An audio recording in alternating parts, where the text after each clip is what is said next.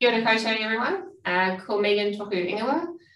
So I sit on the exec committee for the NZILA, and today we're bringing to the third and final uni speaker series. So this one's looking at job applications and putting your best foot forward. So we know some of you are in your final year or starting to think about life after uni. And you're beginning to think about applying for jobs and getting your portfolio prepared and getting ready for your nerve-wracking interviews. So today we've got two very experienced LAs who are going to give you some inside tips on preparing your portfolios and what to do and not do in an interview. So first up, we'll hear from Tony, who's, for those of you who don't know Tony, he's the co-owner and director of Boffa Milne in Christchurch, and they've got offices in Wanaka and Auckland as well. And as a landscape architect, has more than 25 years experience, and his expertise span across a full spectrum of landscape architecture, from designing urban streetscapes, infrastructure, commercial, ecological, residential, recreational environments, to preparing assessments of landscape and visual effects. Then followed up by that, we will then hear from Mark Brown, who is a senior principal at Boffa Miskell and heads the South Island design team, which includes landscape architects and urban designers across Christchurch, Queenstown and Dunedin offices. So Mark specialises in taking projects from the initial concept through to successful implementation. And he has extensive experience in designing, detailing, preparing contracts and supervising the implementation of a wide range of landscape projects. So you're in good hands this evening.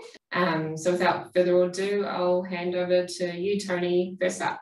Many thanks, Megan, and good evening, everybody. I have the delight, and thank you very much, Megan, for that introduction. It somewhat embellishes what I do, I think, but I'll take it. And so thanks for that. I'm going to speak to you guys for about 20 odd minutes regarding portfolios, which is quite interesting. It has made me think a little bit about portfolios and what one needs to include in a portfolio, because I'm probably in a fairly lucky position in that I, and some of you listening, and I imagine if you are from Lincoln University, would have had me tutoring or lecturing at Lincoln from time to time. So a lot of our staff come to us by way of prior knowledge rather than looking at a portfolio as such, but we probably do get a portfolio or one or two portfolios a week almost from various people, whether they be students or those in the profession already. So quite familiar with what comes across or into the inbox. And have formed my own opinion on what I do and don't like. So what you hear from me now is based solely on my own preference, which I'm sure, or I hope others probably share across the profession, but it is my opinion only. And you might jump on websites or have others tell you otherwise or may differ, which is absolutely fine because it's relatively subjective. It's a bit like design, and when you think about it, a portfolio is very much like a design exercise, or certainly a graphic design exercise. So I'm just going to pull up my screen here, Megan, and let me know if you can all see that. So anyway, putting your best foot forward, portfolios, and it's accompanied by a photo, which I'll come back to a little later on. I've split this chat into a couple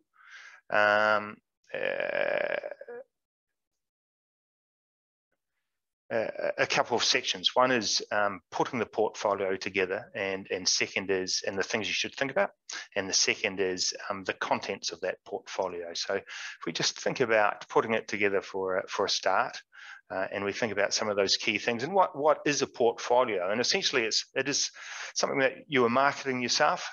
You are showcasing your best work. It's not all of your work, but it's a selection of your work. It's a creative expression of you. And it's a ways of demonstrating sort of the breadth of your talent. And that talent doesn't necessarily need to just be confined to landscape architecture and what you've done as a student in landscape architecture and in design, but it could be, and it should be, much wider than that as well. It provides a brief snapshot of what you can do and I'll come back to the word brief later and snapshot, but I think it is important that it isn't a tome of everything you've done, but it is a slice, and it's a tempter, I think, of what you can do. It's enough. It's a bit like when one goes fishing and you have a few nibbles on your hook. That's what a portfolio is about. You're getting people interested rather than sinking them down with a weighty tome of information. And it provides you, I think, a great chance to create a strong and dynamic first impression. So that's what I sort of want to focus on. You won't see a lot of images in my presentation of other portfolios. I've decided not to show examples as such. There's a few bits and pieces, but there's more things for you to think about and for you to generate your own ideas. No doubt you will look at other portfolios as well. So some key touch points, and as I said before, I want to split into two, and that was engage, and that's mainly around the composition of one's portfolio. And secondly is telling your story within your portfolio. So if we just think about engage and composition for a start, and when we engage, I'm thinking about things like the visual composition of your portfolio, how it is put together, the title page and introduction. That sort of makes absolute sense, but that title page is king or queen. It needs to really grab the viewer, and especially if somebody's getting this by way of email, and I'd suggest that's not necessarily the best way to disseminate information about yourself, but it is probably one of the most common ways at the moment. And just my personal preferences, I actually prefer a CV coming, sorry, not a CV, a portfolio coming to me by way of PDF rather than having to click on a link. That's just a personal preference. I'm quite simple in nature, so just opening an attached PDF is quite easy for me. So a title page introduction, you've got to give some pretty clear thought to that. When you set out the pages of your portfolio, and I'm sure you taught this in studio a lot about your when it just comes to project work, but use plenty of white space and let your pages breathe. We all have our own ideas on graphic design, but I'm certainly keen on white space and breathability around images rather than poultice of information. Keep things relatively simple. And it is the little things that matter. And this is a really big bugbear of mine. I cannot stand, and that's quite a strong stance I'm taking, I suppose, portfolios that have spelling mistakes in them or grammatically not correct. Think about your font, your point size, the margins, all of those little things. So, you know, it is an exercise in graphic design, but it's certainly a very important one. As I said before, it is a chance for you to put your best foot forward at the very start, and your being, you know, in your own introduction to a future employer. I've just included an image here of a title page I received on a portfolio earlier this year, and it was simply quite a stunning photo, and you only see some of it here, but it was a stunning photo of the Alpine or high country Alpine region around Wanaka. And in that photo, I thought it told me quite a bit about the person. It wasn't an example of their work, but it was a photo of something in which I then found out later on in the portfolio of what they did and was a passion of theirs. I found it a very engaging image and one that immediately made me want to sort of look through the portfolio a wee bit more. It talked about composition and this is a condensed image, and hopefully it's okay to see. And I'm just actually going to do something a bit different now so we can see that a bit better. But this was a page from a portfolio that I received a couple of years ago. It was introducing a project that was being shown in the portfolio.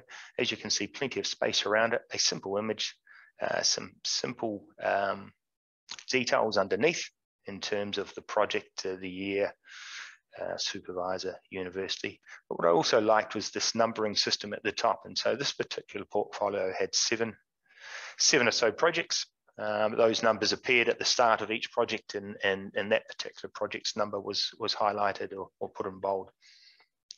Composed very nicely, I thought. Another rule I have is keep things simple, but very effective. Look, as I mentioned earlier, we do get lots of portfolios across our desk. So I'm drawn to ones that are quite pictorial, are image heavy, not jam-packed full of images, but they have a priority of image over text, and there is not large chunks or clunky text. So simple and effective graphics, I think, is really important, and you need to have that graphics. I think you need to have that graphic style across or throughout your portfolio from start to finish.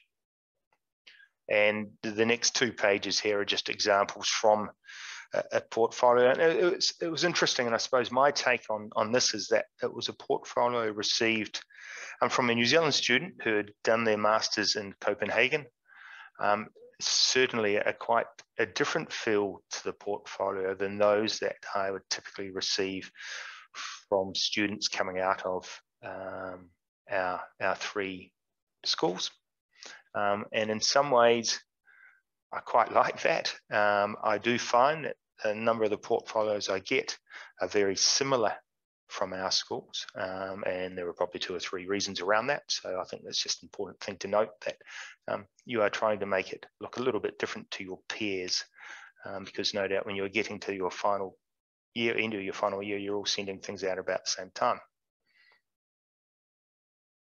You know, a page that just had an image, no text, it was just a photo, a montage or artist's impression. There was enough in there to want me to sort of look further and think about it further.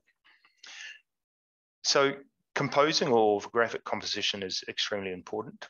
The second part I want to talk about is what should one include in your portfolio, and no doubt you've probably been talked to about this in your respective schools to date, but I've just listed some key things that are important from my point of view, and that is being yourself, telling your story.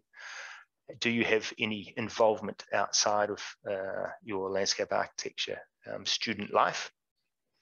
A selection of projects, and then when thinking about a selection of projects, that is, to me, is the process that you've taken through those projects is key. So it's not just a bunch of beautifully refined graphics. Yes, they are eye-catching, but I'm really, and I'm sure Mark would agree, I'm really interested in process. So if you can demonstrate in your portfolio, you know, a project from start to finish that has your hand-drawn sketches, it has some written text that gives your philosophy about the project and your intent, rather than just describing the project, I think is really important. And yes, seeing that all of those let's say less than polished drawings that have led to your final image, I think is extremely important. And that spine, that process to me is very, very important, and I can't reiterate that enough. You can teach a student or a new graduate in your office things like computer skills pretty damn quick.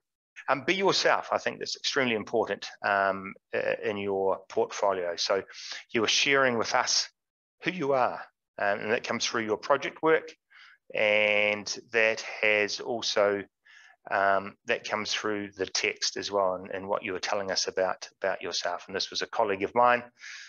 As an office, we do quite a few events. We decided to dress up for this particular one. He was most comfortable.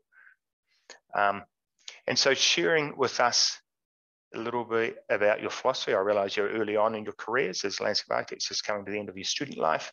But let us know a wee bit about what makes you tick and what makes you as interesting as a person. And added to that is what you actually do outside landscape architecture. So community is very important to me. It's important to us as a practice. I'm sure it's important to lots of other practices as well. And Mark and Megan will agree with that. So if you can demonstrate things that you do in a volunteer basis, or you're a part of a community group or something similar, I think that is fantastic. because as a practice, we get involved in such things, and it's good to have a workforce that is keen to get in behind that. In terms of your projects, and I mentioned this earlier, it's quality over quantity. So it's projects that pack a punch, or that's how I call it. So, select your best ones, or the ones that you think are going to best demonstrate your understanding of the design process, or those that have taken you along a really interesting design process. And sometimes your results on those projects may not be as great as some of your, or good as some of your others, but you actually demonstrate a really good process. So seeing hand-drawn sketches and bits and pieces for a start is excellent, rather than just refined and polished graphics. And in this case here, this particular CV I got, there was a photograph of the gentleman and his work colleague looking at models they'd made, and then the subsequent pages in the portfolio. And this was a young graduate in a larger firm in Copenhagen, and the subsequent pages showed the built project, which was a memorial to those killed in the island shootings off Oslo a number of years ago. And but the majority of the work shown in the portfolio was actually the process to get to the end point. And I've just got a couple of pages to share with you of that same portfolio showing process, keeping text to a minimum, but succinct and clear.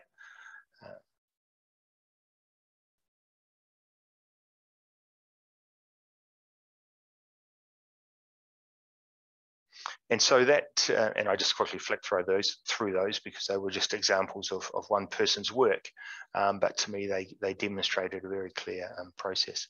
I do get a lot of portfolios that are linked to the NZILA core competencies. And there are good ways and bad ways of doing that, I suppose. And also only do this if you are au fait with them and they do have or are applicable to your particular projects. No way do you want to appear contrived and trying too hard. If I can say that, where you can though, do it, and where it's beneficial. In this particular one here, the competencies were listed early on in the portfolio and were each given a number. And then that number was applied to the particular project example in the portfolio. So quite a neat and handy way of doing that. And this particular person certainly understood those core competencies pretty well.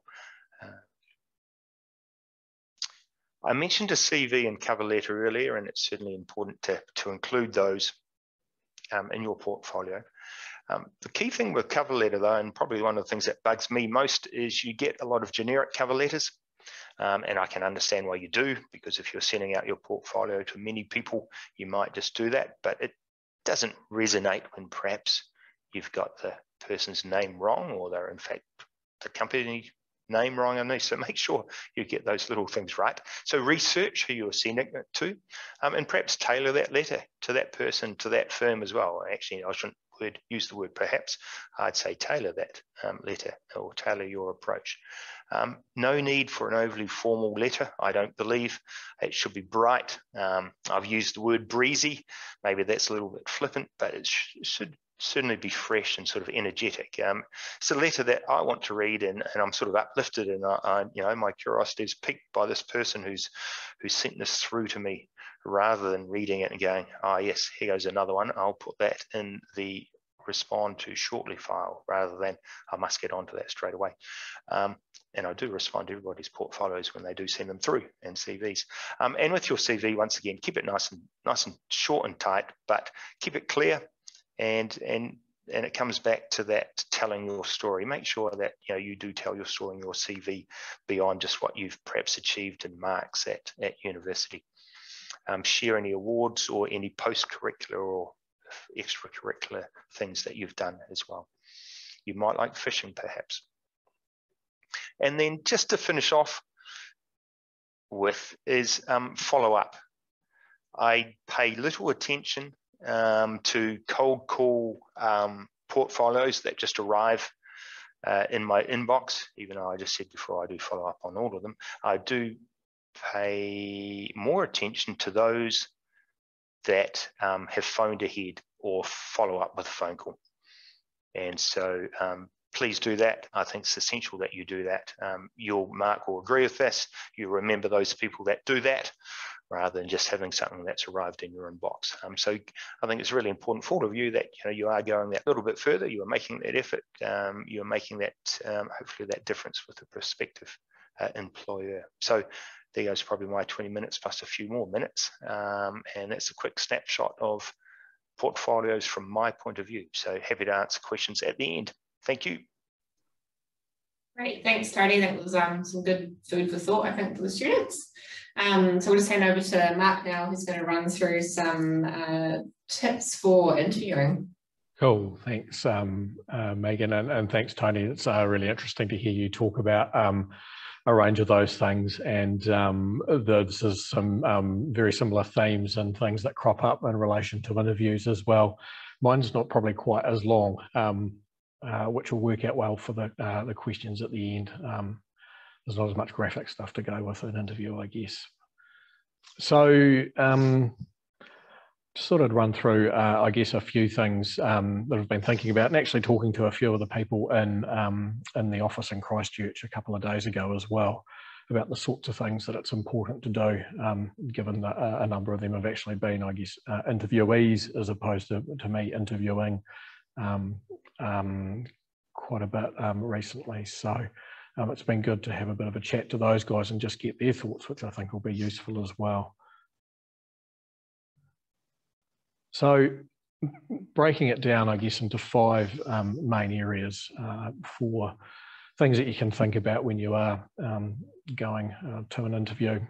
The first one is to be prepared, and the old Scout motto of being prepared certainly rings true with this, and some really simple things, but things to just think about to make your time easier when you do go in and speak to some people. So make sure you're on time is key, and I guess in the moment that means either in the virtual world or going to somebody's office or to another location to meet some people.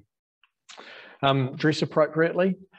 Landscape architects generally, I think, have a fairly sort of casual, smart casual approach to work. As you can see, I'm in a t-shirt today, which is entirely appropriate. But I guess it's just around making sure that you are presenting yourself as well as possible. That probably means not going in too formally. I wouldn't say a suit's the right way to go, but make sure that you're dressed well, and that means, I guess, incorporating whatever your sense of fashion or style is. But yeah, just making sure that you're nice and presentable.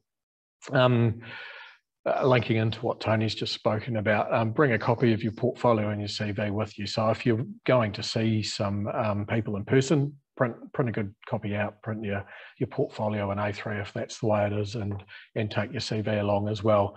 It's good to have those things. There's the possibility that the people who are interviewing you may not have printed it out or may not have a computer with them. So don't, I guess, rely on them to be organised with that. Also helps that if you would like to refer to, a potentially a question that you're asked, where you could give an example by showing, say, a project or something that you've worked on within your portfolio. That really helps. Given the state of the world at the moment, a lot of interviews and meetings are conducted on Zoom or on Teams. I know at Boffa we use Teams pretty consistently, and Zoom sometimes as well. And that creates a few different challenges in terms of speaking to people. So really suggest doing a dry run first, even if that means just making maybe a mock sort of a interview with somebody that you trust in terms of being able to ask you a couple of questions, but also to set things up and make sure that things are working properly. So sound, camera, light, all that sort of stuff, and being able to share things as well. So for instance, sharing your portfolio on screen, being able to do those things well. And then the last thing I've got with that is think about your background, and that's probably not related to your lineage as such, but more around what you've got behind you. So make sure that it's something that looks reasonably okay, like a brick wall, but possibly not a coat stand. And if you need to, like if you're in your, say you're in the bedroom of a flat or something like that, or a space that's not great, maybe think about using some of those filters and things as well, as we've all gotten used to.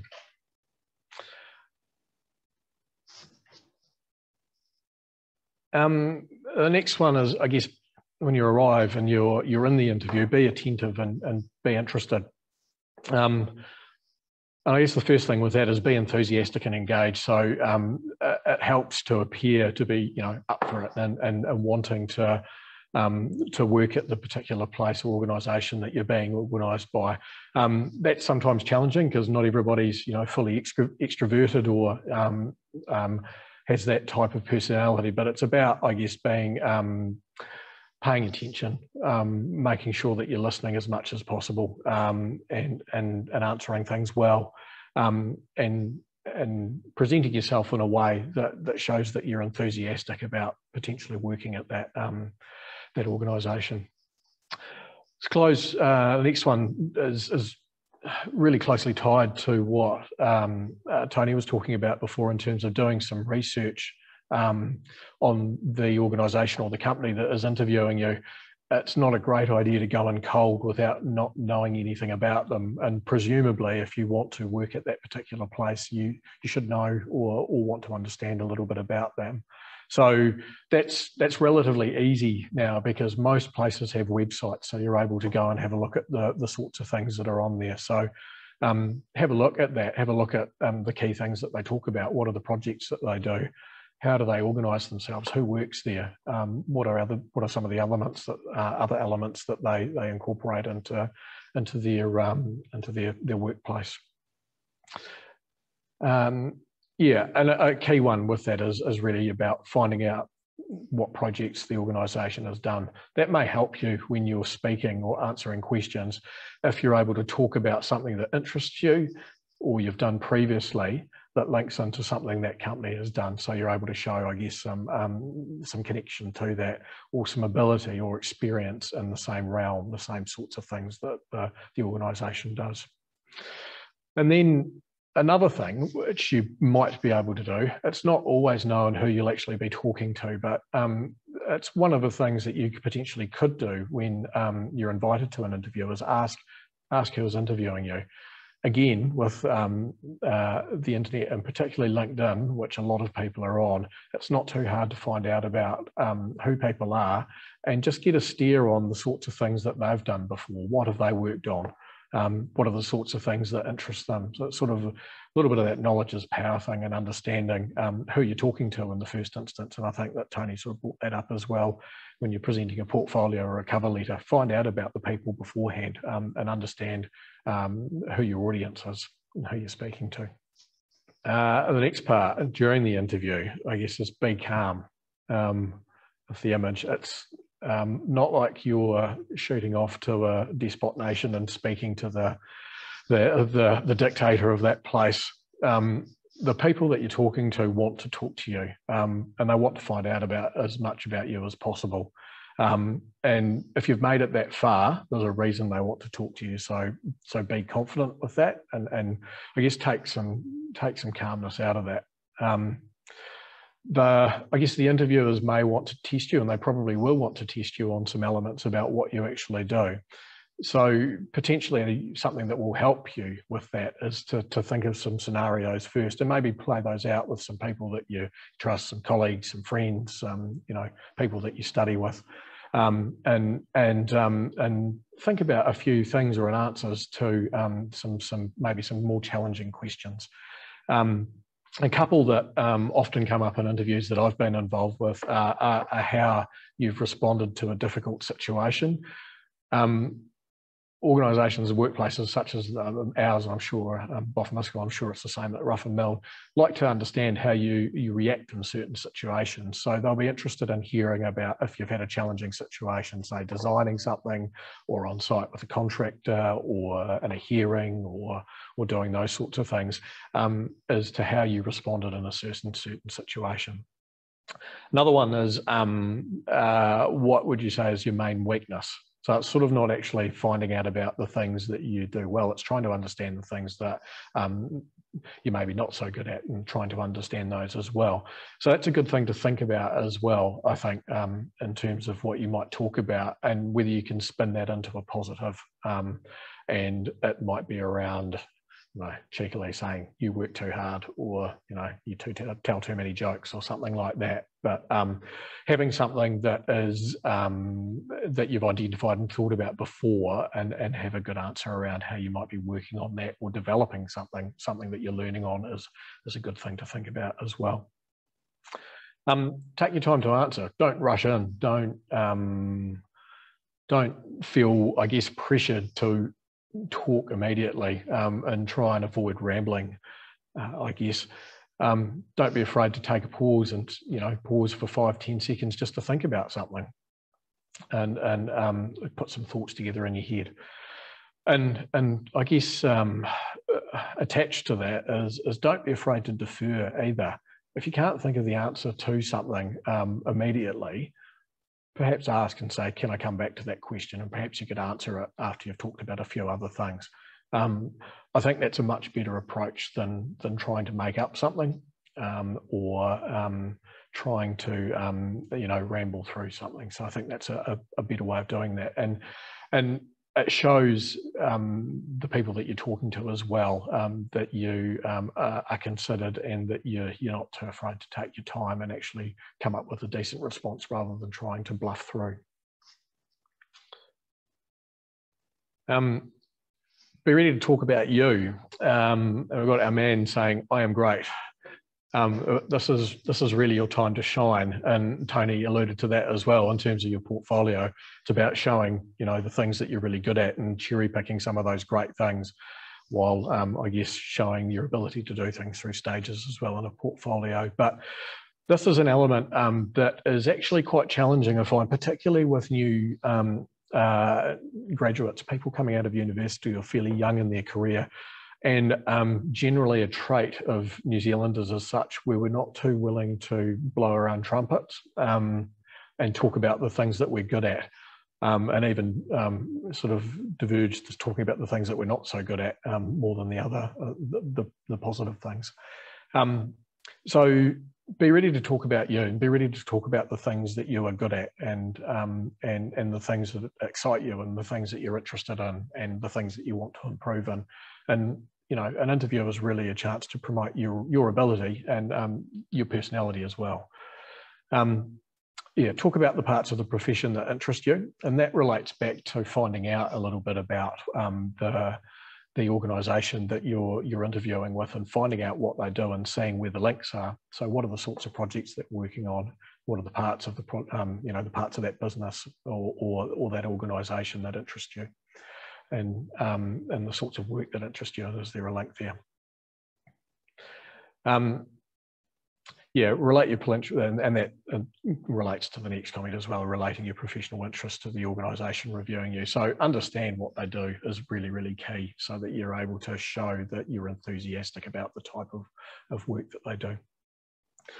A key part, and Tony alluded to this as well, so it's quite nice that there's a couple of things that really match up in both of the talks that we've done. Talk about your other experience. So illustrate the sorts of things that you've done, particularly if you're new in the profession or you're coming out of university.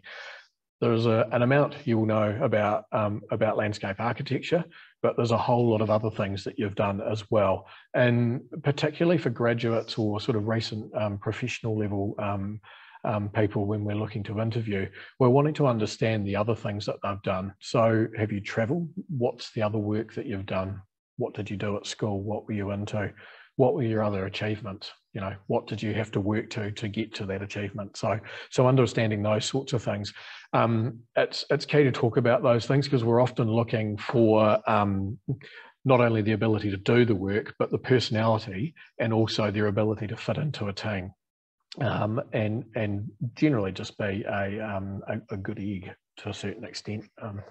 Understanding that. So it's really key to understand, and if you've got experience in workplace, like a lot of people do through high school, university and retail, or in hospitality, or those sorts of things, let people know about that, let the interviewers know about that, because it's important to understand that you might have had some front facing and dealing with the public, clients, those sorts of things.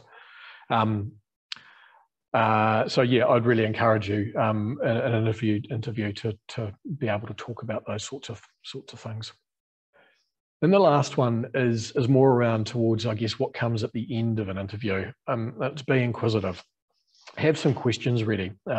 Be ready to ask some things of the interviewers about them, potentially, about the organisation.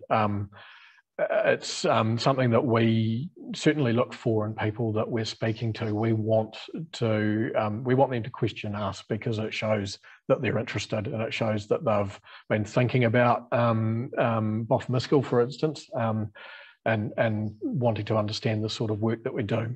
So ask about the organisation, ask about the things that you do, or if you've seen something on the website that isn't completely clear, or why that project happened, or those sorts of things. Ask about that. Ask about the role that you're going for. A role description can only tell so much. Ask about the sorts of things you'll be doing. Ask about the types of software you'll be using. Ask about the tasks that you'll be asked to undertake. So really have a think about those things. And it's also a key opportunity to ask about remuneration and benefits. So the sorts of things that you'll get for doing the work. Now, I know that that seems like an upfront thing to do. And in first instance, particularly if you're looking to try and get your first or your second job, you're more interested in trying to get the job and worrying about some of those things, I guess, as a secondary type of thing. But I guess I find it refreshing when people actually ask about that, because if we find that you're the right person, but our understanding of what your salary expectations might be, for instance, are completely poles apart, it's not much use not having that knowledge. So if you're not asked about that, ask the question of the people that you're talking to. Say, what's that role? Or what's the likely salary or wage for this position? It helps, I guess, to show that you're interested and keen, but it also helps gain an understanding of your level of expectation for that as well. So that's mine. Good luck when you have some interviews. Thanks, Mark. That was really interesting. So the first question is, do you feel grouping projects into skill sets is one way to bring a portfolio together instead of project to project? I'll answer first, and I'm sure Mark will have an answer too, and we may both differ. I don't necessarily see that as something that I look forward to or require when I look at a portfolio. I'm happy to look at it from project to project. If your skill sets are quite diverse, i.e. you have some landscape planning experience at university and work you want to showcase, I'd then suggest perhaps putting design and planning or keeping them sort of, divided within your portfolio rather than sort of mixing them up. But overall design, I'd just roll project to project myself. Yeah, I'd agree with that. I think, as you mentioned earlier, Tony, it's about showing the process, I think, more that you've been through that particular project, and showing the things that you've done on that. And I think a really key part that you mentioned before, Tony, was around showing the breadth of how you've worked through that. So it's not just the sexy drawing at the end, it's the rubbish, crappy sketch that was the key to unlocking it all, as important as the final document. Second question is, how long do you wait after sending a portfolio before a follow-up call? 75 minutes. No. Look, my rule of thumb is I try and reply to people within a week. Rule of thumb, and Mark, I'd be interested to know what you guys do, and Megan, what you guys do at Boffa. We have a rule of thumb. We reply to emails try and reply to emails within a day. If I've got portfolio replies, I make sure I do that within a week. If I'm getting a portfolio from somebody, I'd expect them to have called me within that week. Yeah. Pretty similar, trying to respond within a day to let them know what the process is. If there is a process around it, if it's an interview type thing, that's actually generally handled by our HR people, which is good. But if it's somebody sending in a portfolio, say, let them know within a day, and then, you know, it's generally a week is a good amount of time because it's fresh enough. But if it gets any further beyond that, it's not fresh at all anymore, and it's easy to forget. Yeah. Exactly, and I think probably on a typical day, I'm probably getting somewhere between 120 and 150 emails. So, and I'm sure you guys are similar. So, you know, in those realms. So there's a bit to wade through. So a week makes us, or as Mark says, keeps it fresh in our mind. Yeah.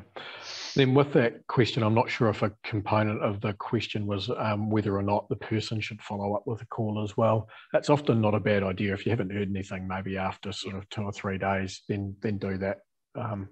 And it's a good reminder as well to the people that might be looking at it. I'm just going to add to that question. How long do you think you should wait after you've been interviewed to call and follow up? Yeah, look, I probably we let if you haven't heard within a week, fine, you'd certainly ring to follow up, and I'm sure you guys we would come back to interviewees pretty damn quickly after an interview. Yeah. Sometimes it's a wee bit challenging because there might be sort of other external factors working in an interview progress that hold things up. But generally, we try and give the people that we're interviewing a steer at the end of the interview as to when they will know, so you don't have to worry too much about it and sort of sit there hanging. But if you're given a time frame and you don't hear, by all means, I would be following up once that time frame expires. But yeah, you know, generally it's as quick as possible because that's just best for everybody, basically. Yeah. Yeah, and certainly on that, if we're getting what are we getting? Applications from jobs that we've advertised. We would tend to let that applicant know that we've received something, you know, within the day. We'd let them know, and then just advise them of what the process is. Yeah. Good. So another question here: do you feel it's best to have multiple portfolios on hand? What variances do you see would help? Connection to place comes to mind. Applying for work, say, in Auckland, could highlight projects based in Auckland compared to Christchurch projects. Yeah, certainly. I wouldn't have multiple on hand. I think what we can do these days is have a portfolio that's easy to sort of update or interchange with project work. So I wouldn't have a huge amount sitting there. I just have the one that's easy to, you know, have it sitting in InDesign or something. Yes, but it comes back to the process thing that both Mark and I have touched on, and we're really interested in, and irrespective of where your project is, if you are demonstrating good process, then that's what I'm really interested in. Yeah. But certainly if you know, if it's Auckland and we've said in our advert that, you know, we want shown some experience in the far north or Auckland or somewhere, then yes, by all means, put in a couple of projects that demonstrates that. But it comes back to process, irrespective of where your project is. Yeah, I wouldn't go down the track of having multiple portfolios. I think if you have one master that you just pull bits and pieces out of, rather than trying to add bits in, is the way to go, or you'll be doing it forever. Yeah. Yeah. Yeah. Cool. Do your firms generally advertise positions for internships for graduate students, or do you just respond to people who contact you? Yep, we're pretty loose. We respond to people that contact us. And as I said at the very start of my chat, I'm quite lucky in that by doing a wee bit of teaching at Lincoln, I do tend to also, I don't know, perhaps suggest to people that they contact us. We get a mix, so we do get people just asking, which is fine, and we understand that because it's a component of what's needed at the study for Lincoln, and in particular in terms of the practical work experience, which I'm more familiar with than the others. But we also have a scholarship that we run through Lincoln as well that includes part of that as an internship. So I think there's, for third year people that might be at Lincoln and listening into this, if you're going into third year next year or you haven't already, there is something that you can actually apply for. So that's something worth considering as well. Yeah.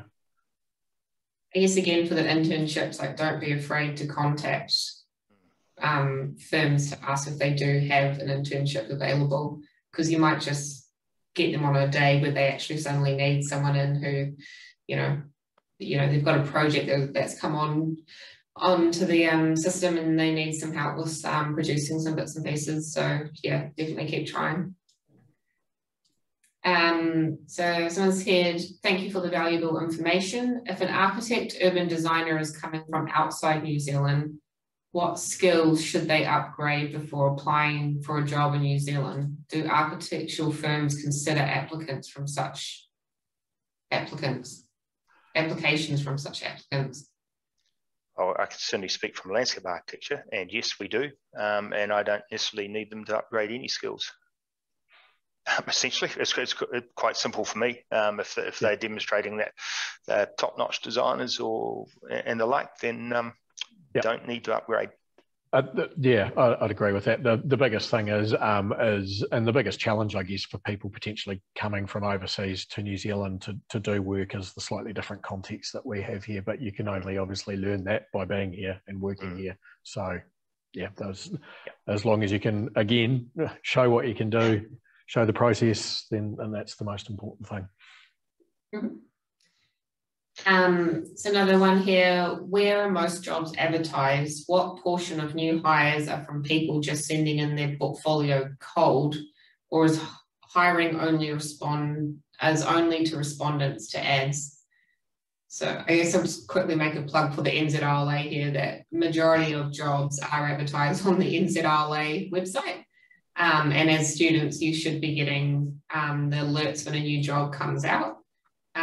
So it does pay to look on there, and I guess just your standard Trade Me and Seek as well is probably another good one just to follow up, but majority of firms will advertise through the NZILA website. Yep, and agree with you, Megan. That's what we do. We have put one on Seek previously, and I'm not sure whether it's right or wrong as a practice for us, but we probably hire 90% of any new staff not by way of advert. Mm-hmm. So probably only 10% of our new staff come from advertising.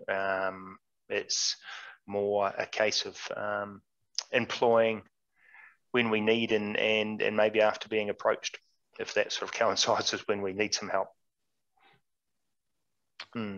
So that's our own, and I'm sure that's probably atypical. But once again, it also comes back to our position of having been involved in a bit of education, and then through that you actually get a bit of network of LAs that do just keep in touch with you. Yep. So that's how we ours is probably a mix of the two.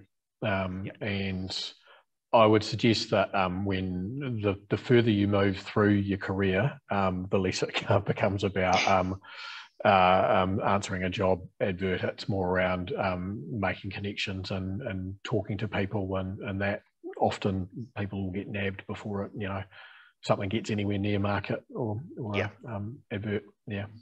Yep.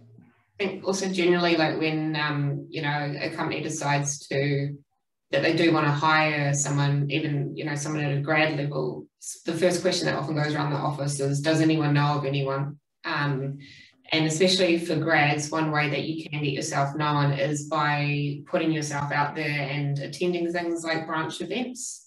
They are all held within the regions, and they're a great way to broaden your network, just your network, and get yourself in front of people in the profession as well, so that when they do come to needing to hire someone, they're like, oh, I remember so-and-so, they were, they were great, they approached me, they were really confident, let's bring them in and have a chat with them. So yeah, networking goes quite a long way, as well as, the standard system of applying for a job through an ad. So someone else said, as a student, how would you recommend approaching a firm to express interest in future employment? I always like a phone call. I might be a bit old-fashioned around that, but I do like that sort of personal approach. I actually even don't mind somebody walking in off the street. I know it can be a big ask to do sometimes, but it's also quite refreshing. That is look, I know 90% of the approaches are by electronic, but I do prefer and I do like that that phone call. Yeah, I'd suggest a phone call is a good way of getting somebody's attention first up and being able to have a chat, because it shows some initiative.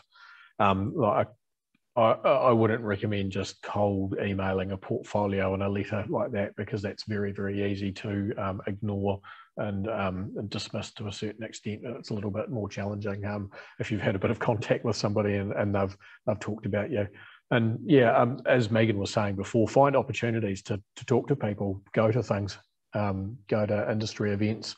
If you're heading into your last year of university, have your feelers out for the sorts of things that the Institute might be putting on, and have a think about some of the other things that conferences or other events that prospective employers might be going to. So another question here, any suggestions about referees? So I'm guessing they're asking kind of, who to use as referees. Yeah, look, as a student, look, to be perfectly frank, very rarely follow up on referees from when we're employing graduates. If they are using referees, if somebody's got a lecturer or a tutor, a sports coach, or something that they've done in the community, by all means use those. Yeah, that's a pretty challenging one if you've not done any work before. It's sort of, there's only so much validity you can get, and yeah, as Tony says, yep, if you've got a lecturer or a tutor that you've worked pretty closely with, that's a good idea. But it's not the be all and end all. It's first time out. Yeah. And also within each region, generally everyone's got some sort of connection to people kind of working at the universities as well. So sometimes what does happen is, you get someone's CV and you interview them, and it might just be a casual chat to someone at the uni being like, oh, do you know so-and-so? What do you think of them or something? Or, we're looking to hire a graduate, give us your top 5 students or something. So, yeah, again, it's just we are a small profession and everyone does know everyone. So, yeah, it's very easy to get known in the profession, which is good. That's all the questions at the moment. I'll just give another yell out if there's any more burning questions to come through, and then otherwise we'll just wrap it up.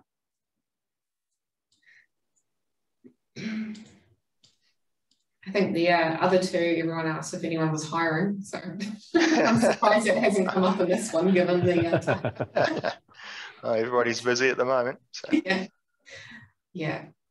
I mean, that's one good thing for you guys coming out of uni is it's probably the most amount of jobs I've ever seen advertised at the moment, and regularly advertised. There's a lot of work on at the moment, and a lot of people are hiring. So, yeah, put yourself out there in any way that you can, and I'm sure it'll, come about for you and pay off. Perfect. Well, there's nothing else that's come through, so I might just wrap up. So thanks everyone for attending, and for those that have joined in for the 3 series as well.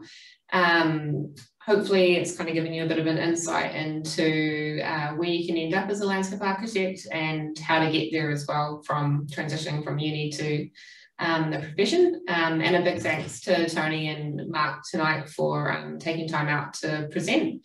And also Katrina from the NZILA, our event manager, for helping set all this up. So thanks everyone, and good luck for your final year or final few years, and for your exams. I'm sure they're coming up pretty soon. Have a good evening, everyone.